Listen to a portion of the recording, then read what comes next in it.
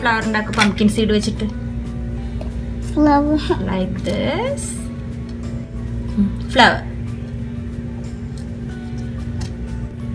Wow.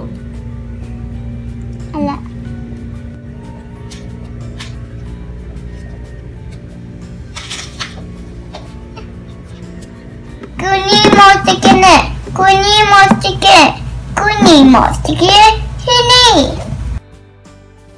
Hello, welcome to Akhila's vlogs and walk. അപ്പോൾ ഇന്ന് ഒരു ക്രാഫ്റ്റുമായിട്ടാണ് എത്തിയിട്ടുള്ളത്. കുറേ ദിവസമായാലോ ക്രാഫ്റ്റൊക്കെ ചെയ്തിട്ട്. അപ്പോൾ അതൊരു ബോട്ടിലാട്ടാണ്.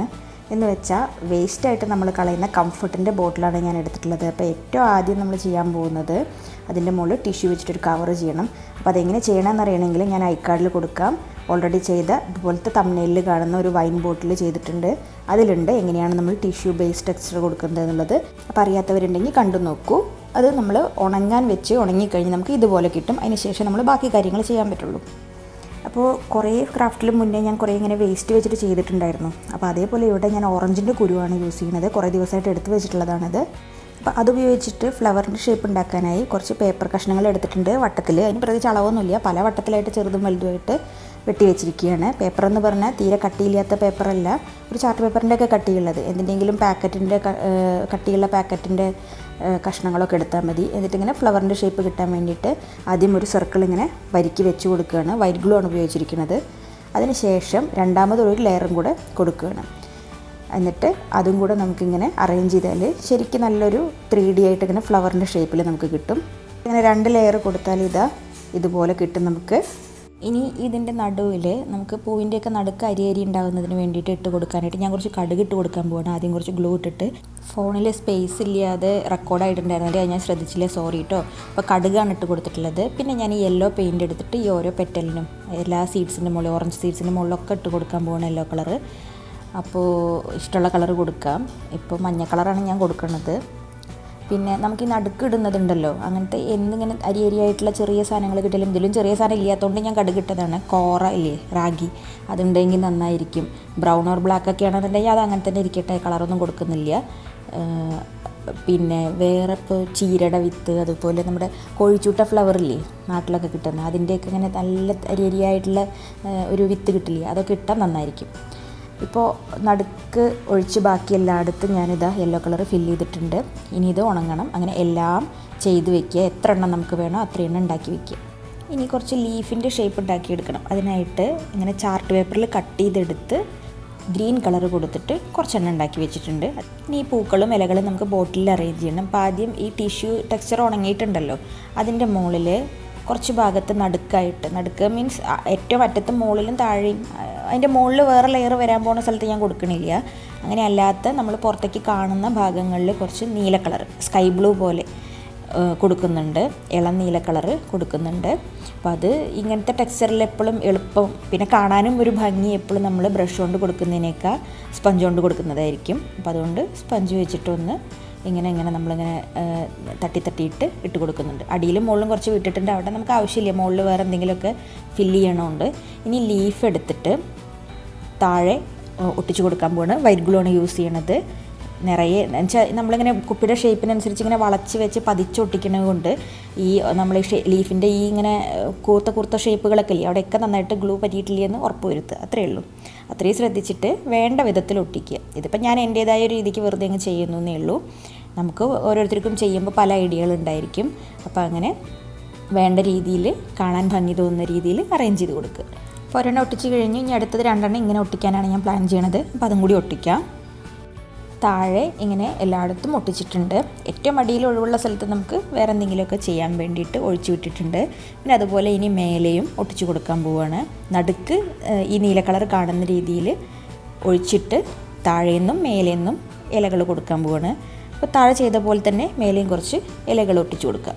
അപ്പോൾ മേലെ ഈ കംഫർട്ട് ഫാബ്രിക് കണ്ടീഷണറില്ലേ, അതിൻ്റെ ബോട്ടിലാണെന്ന് ഞാൻ പറഞ്ഞില്ലേ. അപ്പോൾ അതിൻ്റെ ഷേപ്പ് ഇങ്ങനെ തിരിച്ച് എരിഞ്ഞിട്ടായതുകൊണ്ട് അവിടെ ഈ പേപ്പർ തുണിയൊക്കെ ആണെന്നുണ്ടെങ്കിൽ നന്നായിട്ട് വളയുമല്ലോ. പേപ്പർ അങ്ങനെ വളയാത്തത് കൊണ്ട് ഞാനൊന്ന് കട്ട് ചെയ്തിട്ട് ഒട്ടിക്കുന്നുണ്ട്.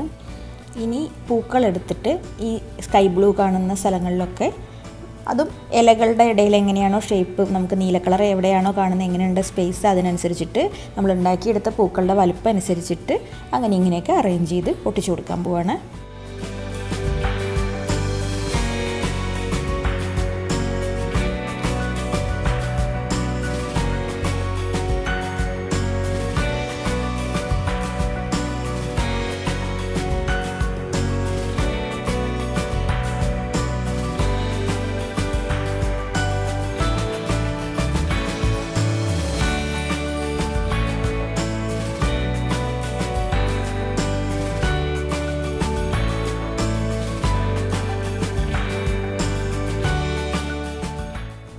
ഇപ്പോൾ ഇത് 2 പരന്ന സൈഡിലും ഒട്ടിച്ച് കഴിഞ്ഞു.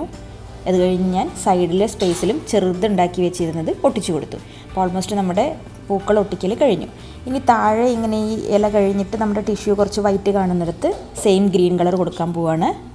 അത് ഫില്ല് ചെയ്ത് കഴിഞ്ഞാൽ അതേപോലെ മേലെയും കൊടുക്കുന്നുണ്ട്. അപ്പോൾ ആ ലീഫുമായിട്ട് അതങ്ങ് ചേർന്ന് വരും, ആ കളർ അങ്ങനെ ഒരുമിച്ചിട്ട്. അങ്ങനെ മുകളിലും താഴെയും കൊടുത്ത് ഫില്ല് ചെയ്തു. അതിനുശേഷം താഴെ ഈ ലീഫിൻ്റെ ആ എഡ്ജ് ഇങ്ങനെ കാണുന്നുണ്ടല്ലോ, നമ്മളെടുത്ത പേപ്പറിൻ്റെ ആ വക്ക് മറയുന്ന രീതിയിൽ ബ്ലാക്ക് വെച്ചിട്ട് ഇങ്ങനെ ഒരു ഗ്രാസിൻ്റെ എഫക്റ്റ് പോലെ കൊടുക്കുകയാണ്. അങ്ങനെ ചുമ്മാ വെറുതെ ഇങ്ങനെ ഒരു ഡിസൈൻ കൊടുത്തു എന്ന് മാത്രം. ഇപ്പോൾ ഈ ഇലകളും വേണമെങ്കിൽ പെയിൻറ്റ് കൊണ്ട് തന്നെ ചെയ്യാം കേട്ടോ. പക്ഷേ നമ്മൾ അടുത്ത് നോക്കുമ്പോഴെങ്കിൽ അതിൻ്റെ വക്ക് ഇങ്ങനെ 3D ആയിട്ട് കണ്ടോട്ടെ എന്ന് വിചാരിച്ചിട്ട് ഞാൻ പേപ്പർ കൊണ്ട് ഒട്ടിച്ചു എന്ന് മാത്രം. അപ്പോൾ അതൊക്കെ നമുക്ക് നമ്മുടെ യുക്തി പോലെ ചെയ്യാം. അപ്പോൾ അങ്ങനെ ബ്ലാക്ക് വെച്ചിട്ട് ഗ്രാസ് കൊടുക്കുകയാണ്.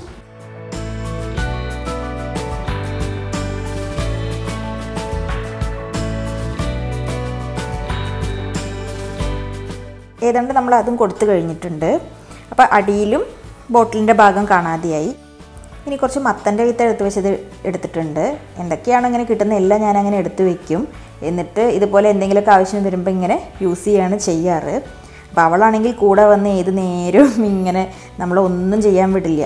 ഇങ്ങനെ എല്ലാറ്റിലും വന്ന് അവൾക്കും കൂടെ ചെയ്യണം എല്ലാറ്റിനും. അപ്പോൾ ഞങ്ങൾ രണ്ടാളും കൂടി എന്ത് ചെയ്യാണ്, നമ്മൾ ഈ മേലെയുള്ള പോർഷൻ കൂടെ ഒന്ന് ഫില്ല് ചെയ്യാമെന്ന് വിചാരിച്ചു. അപ്പോൾ നമുക്കിങ്ങനെ വീട്ടിൽ കിട്ടുന്ന പല പല ബോട്ടിലുകൾ, പ്ലാസ്റ്റിക് അവിടെയും ഇവിടെയും കൊണ്ട് കളയേണ്ട കാര്യമില്ല. ഇങ്ങനെയുള്ള ബോട്ടിലുകൾ നമുക്ക് കുട്ടികൾക്ക് ചെയ്യാനും വരെ ഇൻട്രസ്റ്റ് ആയിരിക്കുമല്ലോ. അവർക്കത് നമ്മൾ ചെയ്യുന്നതിനേക്കാൾ വലിയ സാറ്റിസ്ഫാക്ഷൻ ആയിരിക്കും. അവർക്കും നന്നായിട്ട് ചെയ്യാൻ പറ്റും. ഇങ്ങനെ നമ്മൾ വേസ്റ്റ് ആയിട്ടുള്ള അങ്ങനത്തെ കുറേ സാധനങ്ങൾ വെച്ചിട്ട് സാധനങ്ങൾ പരിചയപ്പെടാനും നല്ലതാണ് അവർക്ക്. അതുപോലെ കൈവഴങ്ങാനും ചെയ്യാനും ഐഡിയകൾ വരാനും എല്ലാം നല്ലതാണ്. അപ്പോൾ ഞാനിങ്ങനെ മേലെയുള്ള പോർഷനും ഇത് വെച്ചിട്ട് ഇങ്ങനെ പാർഷ്യൽ ഫ്ലവേഴ്സായിട്ട് ഇങ്ങനെ കൊടുത്തിട്ടുണ്ട്. അതിനും ഇതേപോലെ യെല്ലോ കളറ് കൊടുക്കാൻ പോവുകയാണ്. അപ്പം അത് ഞാൻ പേപ്പറിലൊന്നും ചെയ്യാത്തത് കൊണ്ട് ബോട്ടിലിൻ്റെ മുകളിൽ ഒട്ടിച്ചതിന് ശേഷം തന്നെ കൊടുക്കുകയാണ്. പുറത്തേക്ക് പരക്കാതെ സൂക്ഷിച്ച് ചെയ്യാമെന്ന് മാത്രം. അപ്പോൾ അങ്ങനെ അതും യെല്ലോ കളർ കൊടുക്കാം.